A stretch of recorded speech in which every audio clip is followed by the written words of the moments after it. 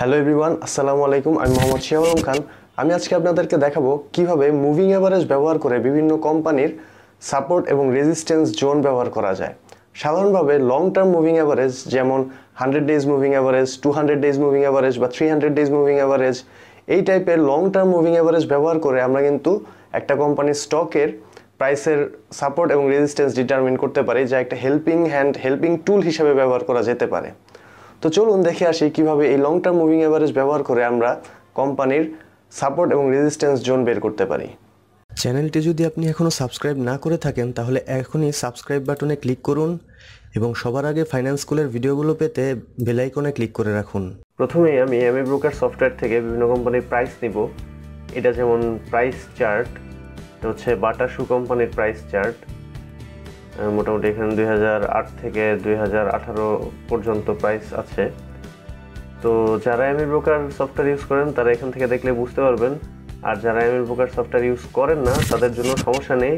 আমি দেখাই দেব বিভিন্ন ওয়েবসাইট ব্যবহার করে এই কাজটা কিভাবে করা যাবে, যে মুভিং অ্যাভারেজ কীভাবে সাপোর্ট অ্যান্ড রেজিস্ট্যান্স হিসাবে কাজ করে সেই জিনিসটা আপনারা বিভিন্ন ওয়েবসাইট থেকেও দেখতে পারবেন।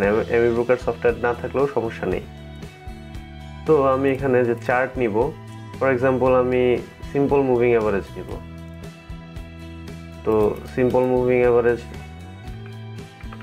একটা নিলাম 100 দিনের মুভিং অ্যাভারেজ, একটা নিলাম 150 দিনের, একটা নিলাম 200 দিনের। কালারটা একটু চেঞ্জ করি। তো এখানে সিম্পল মুভিং অ্যাভারেজ নেওয়া যেতে পারে, এক্সপোনেনশিয়াল মুভিং অ্যাভারেজ নেওয়া যেতে পারে, ওয়েটেড অ্যাভারেজ মুভিং অ্যাভারেজ নেওয়া যেতে পারে। বিভিন্ন ধরনের মুভিং অ্যাভারেজ বিভিন্ন ধরনের রেজাল্ট দিবে এবং মোটামুটি অনেকগুলাই ভালো একটা হেল্পিং টুল হিসেবে কাজ করে। এই জিনিসটা জাস্ট একটা হেল্পিং টুল হিসেবে কাজ করবে, যে মুভিং অ্যাভারেজ দিয়ে যে সাপোর্ট রেজিস্ট্যান্স ডিটারমিনেশন, এই জিনিসটা শুধুমাত্র একটা হেল্পিং টুল। এটা থেকে একটা আইডিয়া পাওয়া যাবে যে কেমন হতে পারে বা এরকম। তো এখানে আমি যে মুভিং অ্যাভারেজগুলো নিয়েছি 100, 150, 200 দিনের, মানে লং টার্ম মুভিং অ্যাভারেজকে আমি সাপোর্ট অ্যান্ড রেজিস্ট্যান্স ডিটারমিনেশনের জন্য ব্যবহার করার চেষ্টা করতেছি।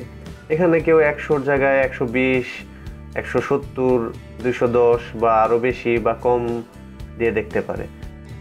এবং এক একটা আমার আইডেন্টিফিকেশনে এক একটা কোম্পানির জন্য এক এক ধরনের মুভিং অ্যাভারেজ ভালো সাপোর্ট অ্যান্ড রেজিস্ট্যান্স জোন হিসেবে কাজ করে। আবার কিছু কিছু কোম্পানির ক্ষেত্রে দেখা যায় যে এই মেথড থেকে খুব বেশি হেল্প পাওয়া যায় না। তো প্যাটার্ন দেখে আসলে একটা আইডিয়া পাওয়া যেতে পারে। যেমন এখানে আমি বাটা শুর ক্ষেত্রে যে মুভিং অ্যাভারেজগুলো নিয়েছি, দেখুন এখানে কিন্তু মোটামুটি ভালো একটা আইডিয়া পাওয়া গেছে এবং কাজ করছে মুভিং অ্যাভারেজগুলো। এখানে যেমন 100, 150 অ্যান্ড 200 ডেজ, এই যে লাইনগুলা এগুলো হচ্ছে support and resistance zone. For example এখানে কিন্তু প্রাইসটা আসার পরে যখন অ্যাট দ্য সেম টাইম এটাও বলে রাখা ভালো যে এই ক্রস ওভারগুলো কিন্তু, এই long term moving average cross ওভারগুলো কিন্তু ভালো একটা বাই ট্রিগার পয়েন্ট হিসেবেও কাজ করে, মোটামুটি একটা স্ট্রং পয়েন্ট হিসেবে কাজ করে। ফর এক্সাম্পল এখানে যেমন ক্রস ওভারগুলো হয়েছে, তারপরে বেড়েছে, এখানে নেগেটিভ ক্রস ওভারের কারণে প্রাইস ফল করেছে। তো এই ক্রস ওভারটাও একটা হেল্পিং টুল। তো আমি যেহেতু সাপোর্ট অ্যান্ড রেজিস্ট্যান্সের ব্যাপারে এখানে ভিডিও মেক করছি, সো সাপোর্ট অ্যান্ড রেজিস্ট্যান্স নিয়েই থাকি। তো এখানে যেমন এই জোনটা সাপোর্ট হিসেবে কাজ করেছিল 2010-এ। তারপর যখন ব্রেক করে নিচে চলে গিয়েছে, তারপরে এই জোনটা তারপরে রেজিস্ট্যান্স জোন হিসেবে কাজ করেছে। যদিও এত ভালো এখানে থেকে রেজাল্ট পাওয়া যায়নি, যেহেতু ফ্লোটা সুন্দর ছিল না। এখান থেকে যেমন জোনটা মোটামুটি ভালো অবস্থায় ছিল, এখানে যেমন একটা রেজিস্ট্যান্স হিসেবে কাজ করেছে, এই জায়গাটা রেজিস্ট্যান্স, তারপরে এখানে আবার ক্রস করে উপরে উঠেছে এখানে। তারপরে এখানে যেমন এই লং টার্ম মুভিং অ্যাভারেজের উপরের প্রাইস চলে গেলে তখন আর সেই জিনিসটা রেজিস্ট্যান্স হিসাবে থাকবে না, তখন সেটা সাপোর্ট হিসাবে গণ্য হবে। তো যাই হোক, এখান থেকে যখন প্রাইসটা উপরে উঠেছে এই জায়গাটা একটা সাপোর্ট হিসেবে কাজ করেছে, সুন্দর।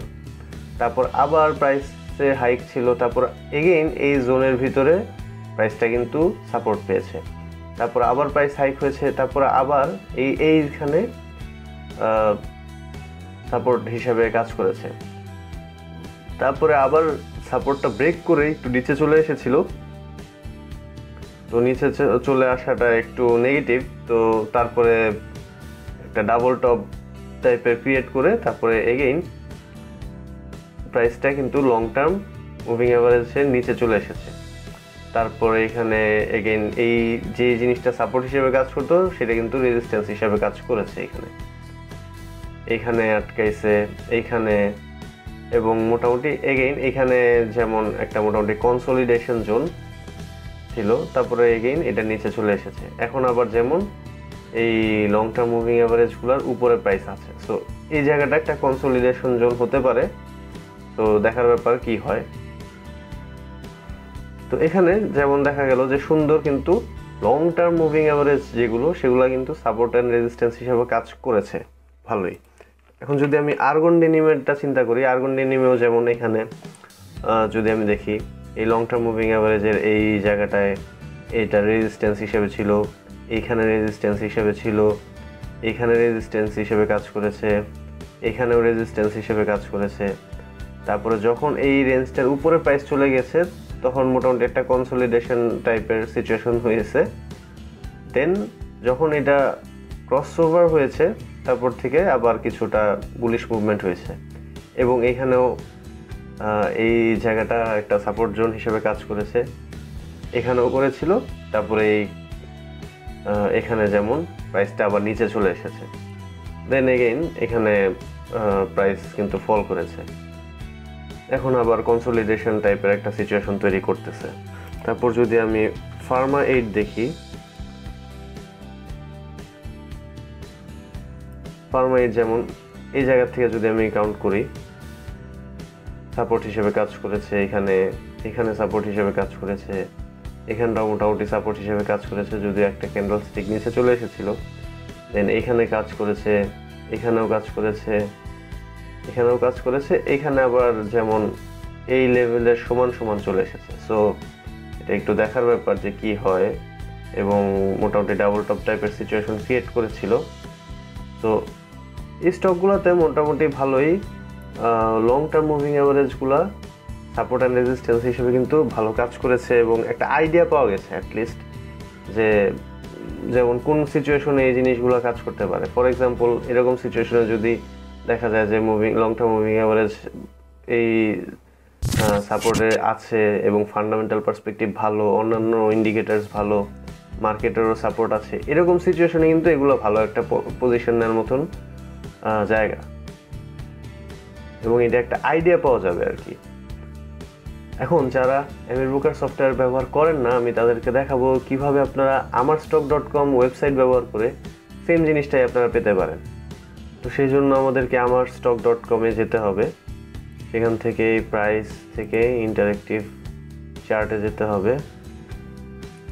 তো এটা হচ্ছে চার্ট, তো এখান থেকে আমি ভলিউমটা কেটে দেই, আর এই হচ্ছে ইন্ডিকেটার্স। এইখানে ইন্ডিকেটার্সে যদি ক্লিক করেন তাহলে বিভিন্ন অপশন, অনেকগুলো অপশন আসবে কোন ইন্ডিকেটারটা চাচ্ছেন। তো এখানে জাস্ট মুভিং অ্যাভারেজ লিখলে এতটুকু লিখলেই চলে আসবে। আমি এখানে যেমন 3টা মুভিং অ্যাভারেজ নিলাম, ফর এক্সাম্পল এই যে 3টা কিন্তু মুভিং অ্যাভারেজ এখানে অ্যাড হয়েছে, moving average 9 days simple moving average. তো এটা আমি চেঞ্জ করে নিতে পারেন, 9-এর জায়গায় 100 করলাম, তারপর এখানে 150 করলাম, এখানে 200 করলাম। এটা হচ্ছে DSEX এর চার্ট। তো DSEX এখান থেকে আমি যদি ব্রিটিশ আমেরিকান টোবাকোটা নেই,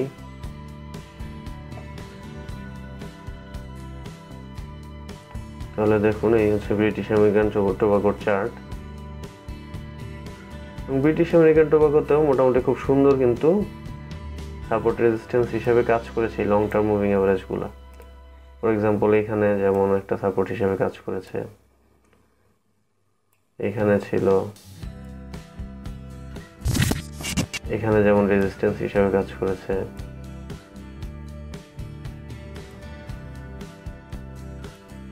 এখানে সাপোর্ট ছিল, এখানে সাপোর্ট ছিল, অনেকগুলো পয়েন্টে অ্যাকচুয়ালি এই স্টকটা সুন্দরভাবে সাপোর্ট হিসাবে বা সাপোর্ট এবং রেজিস্ট্যান্স দুইটা হিসাবে কাজ করেছে এবং এই ক্রসওভারগুলো ভ্যালিড বাই সিগন্যাল হিসাবে কাজ করেছে। তারপর যদি আমি আরো আগের পিরিয়ডে আসি,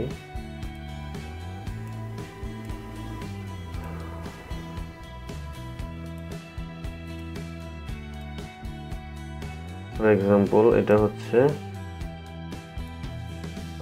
2008-এর দিকে, যেমন এখানে যদি আমি দেখি এখানে সাপোর্ট হিসেবে ছিল, এখানেও সাপোর্ট হিসেবে কাজ করেছে, এখানটাও মোটামুটি কাজ করেছে, এখানে তো অনেক ভালোভাবেই মানে এই স্টকগুলা ভালোই হেল্পিং হ্যান্ড হিসাবে কাজ করেছে। এই সাপোর্ট অ্যান্ড রেজিস্ট্যান্স ডিটারমিনেশন এই লং টার্ম মুভিং অ্যাভারেজে ভালোই একটা ফল দিচ্ছে যা দেখা যাচ্ছে। এবং এখানে যেমন রেজিস্ট্যান্স হিসেবে কাজ করেছে 2005-এ, তারপরে এখানে রেজিস্ট্যান্স হিসেবে কাজ করেছে। তো এটা হচ্ছে ব্রিটিশ আমেরিকান টোবাকো ছিল। এখন যদি আমি বার চার্ট দেখি, বাজারে যেমন আমি যদি, আর এটা যে 100, 150, 200 হইতে হবে এমন কোনো কথা নাই। যেমন এটা যদি আমি 140 বানাই দেই তাতেও কোনো সমস্যা নেই। এক একটা কোম্পানির ক্ষেত্রে আমার আইডেন্টিফিকেশন হচ্ছে এক একটা কোম্পানির ক্ষেত্রে এক এক ধরনের মুভিং অ্যাভারেজ ভালো সাপোর্ট অ্যান্ড রেজিস্ট্যান্সের কাজ করে। তো দেখি এটা 140, 180 আর 240 মুভিং অ্যাভারেজ দিয়ে দেখি কি হয়। হচ্ছে বার্জার,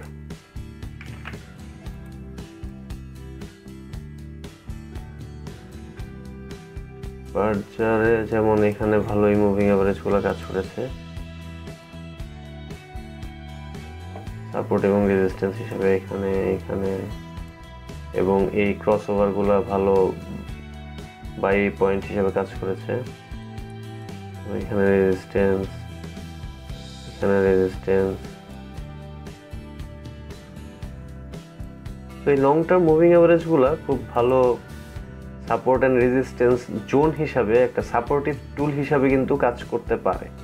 তো বাই সেল করার আগে এই লং টার্ম মুভিং অ্যাভারেজের পজিশনগুলো আসলে দেখে নেওয়া যেতে পারে। এটা আমার মতে ভালো হেল্পফুল একটা টুল। এখানে কাজ করেছে, এখানে সাপোর্ট হিসেবে ছিল, সো ভালো একটা হেল্পিং হ্যান্ড হিসেবে কাজ করে।